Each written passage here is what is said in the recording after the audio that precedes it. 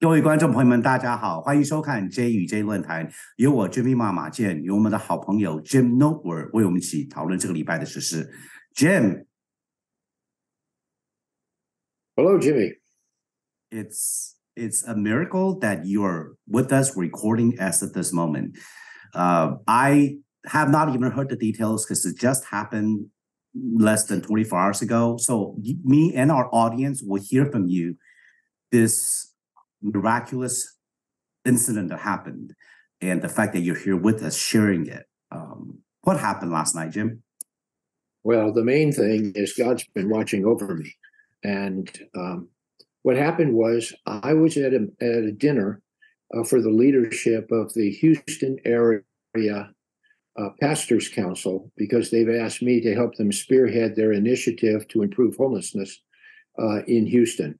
Taking advantage of some of the things I've done when I was housing director, etc. But as I was driving home a little bit after 8, I crossed a freeway frontage road. And as I was crossing that major intersection, a drunk driver hit me in the driver's side in the passenger door right behind the main door and the rear wheel. And he hit me very, very hard. And that immediately sent the car spinning around. And as it spun, it flipped over. And when it flipped over, the sunroof that we have, the glass sunroof, broke. And my head scratched along the pavement. And it was a very wild ride.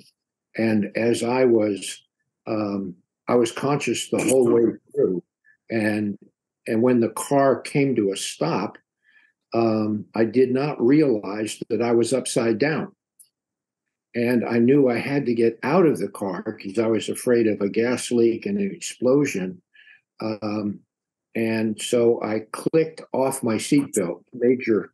Major safety item number one: wear a seatbelt. Because I held onto the steering wheel and the airbags cushioned everything for me, except on my head. And when I opened the seatbelt, I fell, and I fell about 3 inches and hit my head on the ground again.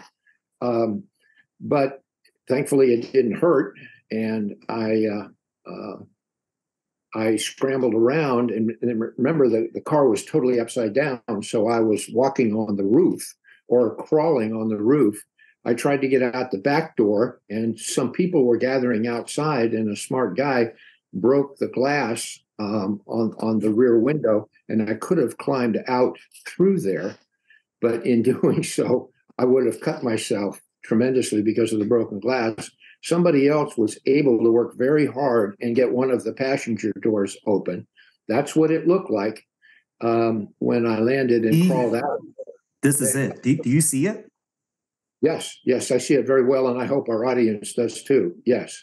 My goodness, it looks so bad. Goodness, look at the glass. Look at how bad. How many times did it flip? I think 1.5, because both sides of the car are very seriously damaged, and the only way they would be that damaged is by flipping over. Look at this. Honestly, while it was going, I lost track. I was conscious the whole way, but I lost track of exactly what was happening. And one of the other pictures shows the door open that the other gentleman, and somebody reached their hand in to me, a woman reached her hand in to me and pulled me, and I pulled, and I gradually got out. I had to kind of walk uphill to get out. It was a bit of an ordeal to get out. Yeah, there's one of the doors that are open.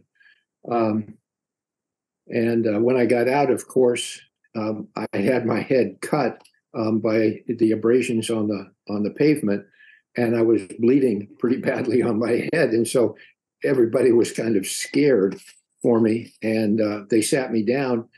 And somebody offered me a T-shirt to blot everything. And one of the amazing things is that there were so many good people, just good people. These weren't the firemen or the policemen. They were just people who had witnessed the accident and came and to help.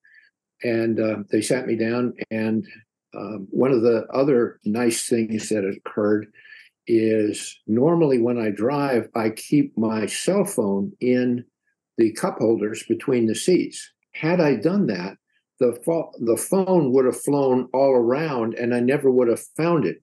But thankfully, I had it in the breast pocket of my shirt. And as soon as or breast pocket of my coat. And as soon as I got out, I instinctively reached for it. And the first thing I did was call my wife, who in turn called our daughter, and they were both there in less than 10 minutes, wow. Which was a wonderful thing to have it happen at home. But as one of the policemen told me later, if I had been going a little bit slower, or he had been going a little bit faster, and they would have hit me 3 feet further toward the front of the car, it would have impacted exactly where I was sitting, and I would not be here today talking to you. And so I immediately come away with several major lessons learned. Number one, I am a benefit of a miracle, not to have literally any bodily injury, let alone not being destroyed by this. Number two, the safety measures in cars today are absolutely amazing. Those airbags cushioned everything. Who knows what would have happened had they not worked? I don't want to even think about that. And then number three, my goodness, drunk driving is a terrible catastrophe. The young man who was driving the other car, the police took him away in handcuffs. This is a huge mistake that will cost him for a great deal of time. But thankfully, it was only the automobiles that have been wrecked. Of course, his criminal record is wrecked, his insurance is wrecked, all of those other things. But we can replace cars and we can replace paper. If I had been significantly hurt or killed, or even if he had been significantly hurt, he was able to get up and walk away too, then he would never been able to get that off of his conscience. And I hope, I have not spoken to him, but I hope very much that he no longer drinks at all. And I have always been a hawk on the enforcement of drunk driving laws, and now even more so.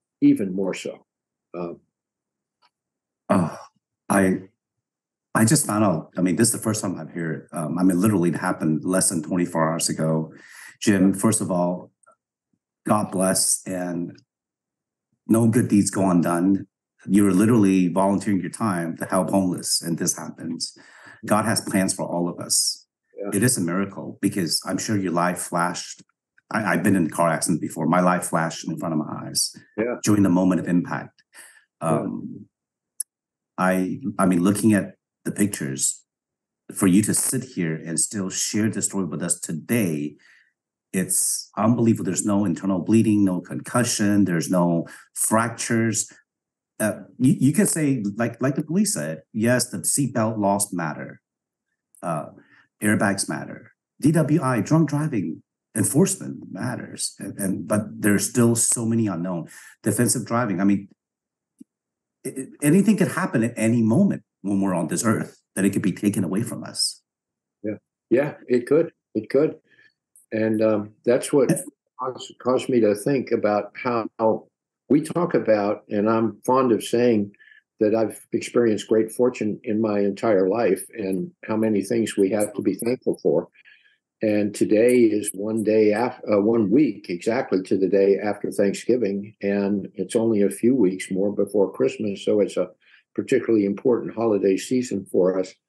but to give great thanks for all the good fortune. And I can just add this to the list of good fortune that I've enjoyed. And part of that good fortune, and I mentioned this to you in some of our correspondence today, I believe in American exceptionalism. And I think many of the things that helped me last night that go well beyond what we've talked about so far are very important to us. One is the safety in our automobiles. That doesn't happen necessarily in other parts of the world. Some places, yes, but the U.S. has always been a pioneer in that kind of traffic safety. Another is the high quality of our professional first responders, our firemen, our policemen. They were not only very, very good at what they do, they were very courteous. They were very professional. They collaborated. They knew exactly what to do. And the official time of the accident was 8:13.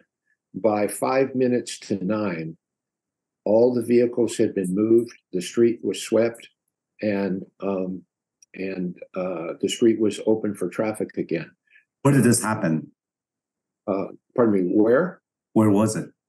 It was on Post Oak Road at the intersection of 610.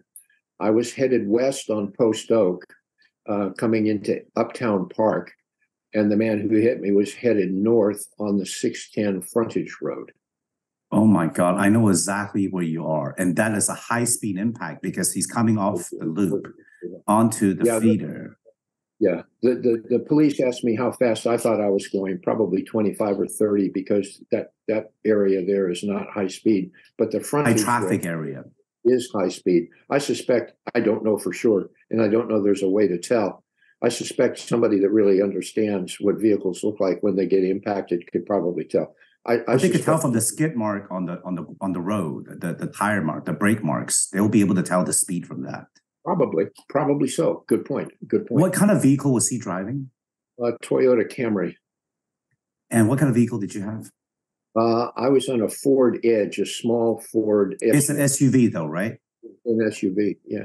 And you know, we always say is a heavier vehicle a little bit perhaps more protection compared to say a compact import Japanese or Korean model cars where it's a little bit lighter.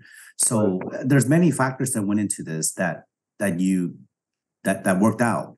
I am just amazed that you're here still taping.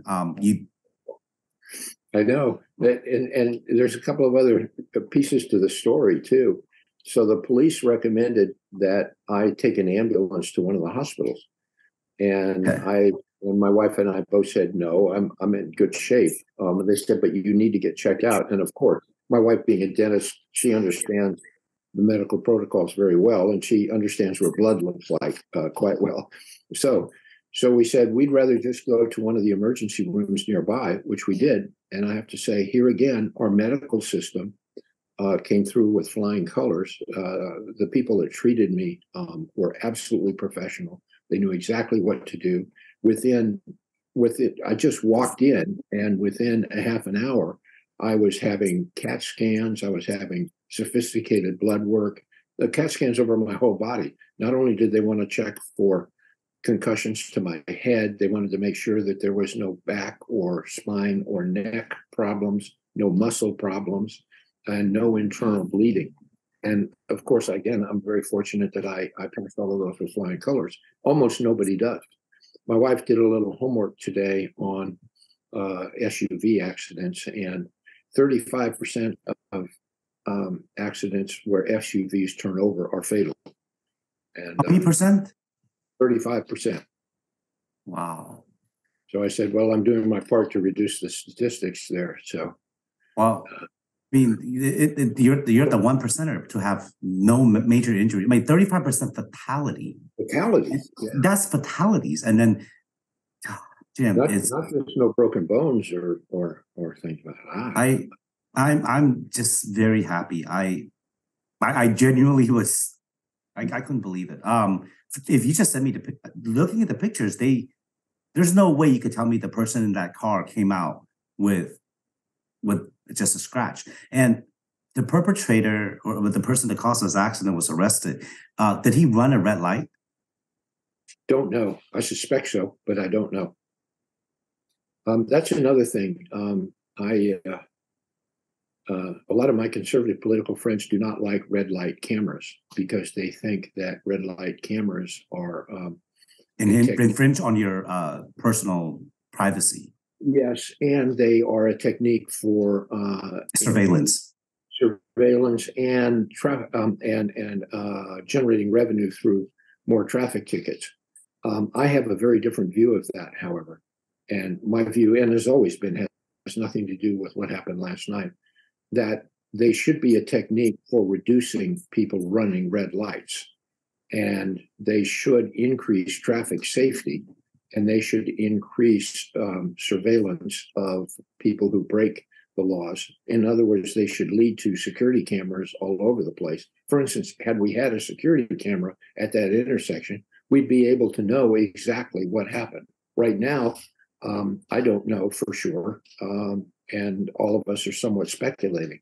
I do believe investigators who understand what crashes actually look like and how they're caused. And there are multiple eyewitnesses because that's a high traffic area. There were, yes, but I'm not sure how they're going to find those witnesses. Several of the people were very, very kind to me and stayed with me until the professionals arrived. But then once the professional arrived, the other people just kind of floated away. Now, maybe the firemen interviewed them and got some names and addresses, but I wasn't prepared to. So, I mean, you were in shock. A little bit, yeah. And you didn't know how. I mean, looking at the vehicle, you don't know how bad injuries are. I mean, with these, the accident I was in, I was also hit. I was in a vehicle with someone. I was hit by a drunk driver going the wrong way on 59. I was going south. It was by Hillcroft. I was very young, college then. Hit us head on, and I was in the back seat. I walked out. I mean, the car was total. We were very lucky, but my neck and my back hurt for months after that. Months. And so the long-term effects are you just don't know. And who knows? I mean, I was young. I was able to recover, but I don't know if I can do it now. So either way, it's a miracle. And the fact that you're still being compassionate for the person that caused the accident earlier, you were saying his life will be changed. Drunk driving has wrecked countless lives all over the world, especially here in the United States, because we have the most vehicles on the road. It is a problem. Alcohol is a problem, and enforcement of traffic laws. I remember the big argument during COVID is, why do we let the government decide what to put on our body? Why do we have to wear a mask? It's like, why do we have to wear a seatbelt? Why do we have to stop at a red light? Why do we why are we not allowed to drink a certain amount and then drive? There's a reason, because without enforcement, human nature is going to be. You need this to protect the majority, to protect the innocent, because of one mistake, one choice to drink and then drive, you affect countless lives. If something did happen to you, it would affect your entire family, your friends, people that care about you. Is not recoverable. The homeless that was going to be helped, the charities you support. I mean, the ripple effect is tremendous. So I count our blessings. I want to thank God and thank everyone that, I mean, you're safe. You're good. Everything checked out, and it's faith in our system that we are fortunate to be in a place where it gets resolved quickly. Because I know myself, my own experience, sometimes you go to the ER, you could wait for 8, 9, 10 hours sitting there waiting, depending on how busy they are. Yeah, they got me in immediately. And and there are accidents where people wait hours for the officers to show up, depending on the time of the day and what areas. And right. And during that kind of time. Anyway, that's Go ahead. That's my story. No, it's I have better news. No, this is great news. This tells us, please wear your seatbelt, don't drink and drive. Defensive driving is paramount. I mean, there's something. There's nothing else you could have done. You're minding your own business, driving below speed limit, going through a intersection. There is nothing else you could have done to avoid it. I mean, literally, there's nothing. I really don't think so. Jim, I hope you recover, stay in, spend time with your loved ones, and cherish, this miracle. And I would love to take you out for a drink to celebrate this. Not a drink. One drink. And I Uber. That's the key. That's why technology is. Okay. It's Uber. How hard is it? Leave the car there, Uber, and Uber back the next day to get the car. It's not that hard. That's the answer right there. That's the answer right there. Or have someone pick you up, or have a designated driver. It is not that hard. But the fact is, we're older and we plan for these things now, right? It's younger people, and be careful out there. So, especially during the holiday times, I hope our audience knows during this, there's a much higher number of drunk driving during the holidays.